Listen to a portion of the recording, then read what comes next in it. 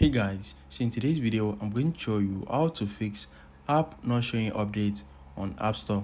So if you notice that there's a new feature in some of your friends application and you try to update your own app and you're not seeing updates on App Store, also the feature or the new feature is not showing on the app, let me show you how to fix this in today's video and update the app to get the latest features.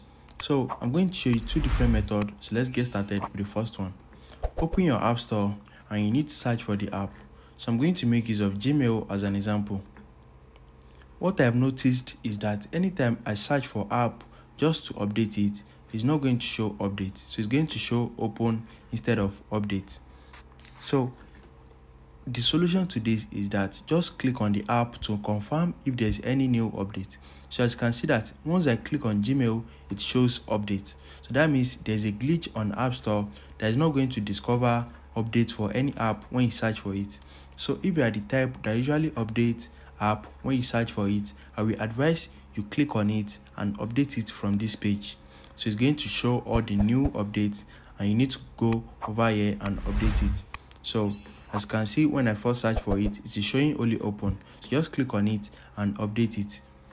If you click on it and you still can't find updates and it's still showing open like this, let me show you another thing you can do. So another thing you can do is to head over to your settings application.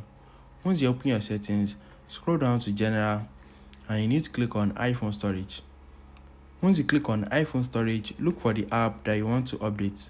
So let's make use of Gmail as an example, and you need to offload the app. So note that by offloading the app, all your documents and all your data are still safe. Nothing is going to happen to them. If it is WhatsApp, all your chats, all your messages, all your documents is safe. So just offload the app, and after offloading it, you are going to see reinstall right here.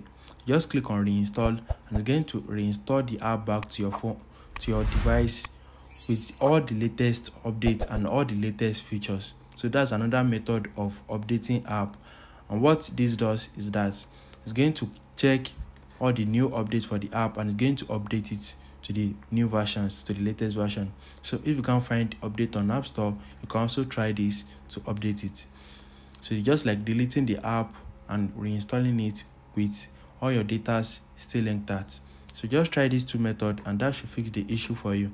If you have any question about this, drop them in the comment down below and don't forget to like, share and subscribe to my channel. Thanks for watching, guys.